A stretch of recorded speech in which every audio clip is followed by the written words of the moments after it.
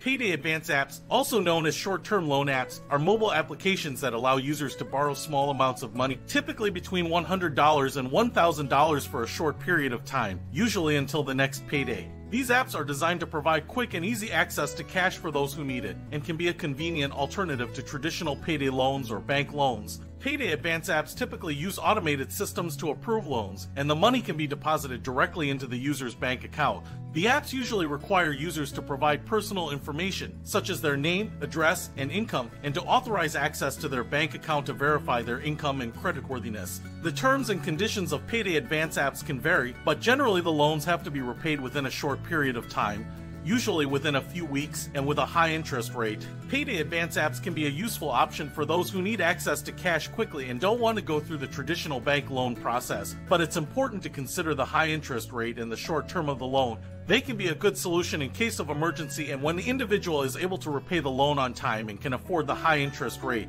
It's important to note that Payday advance apps are not available in all states, and some states have regulations that place limits on the interest rates in terms of short-term loans. Additionally, not all apps are legitimate and can be predatory. It's important to research the app and check for reviews or complaints before downloading or using it.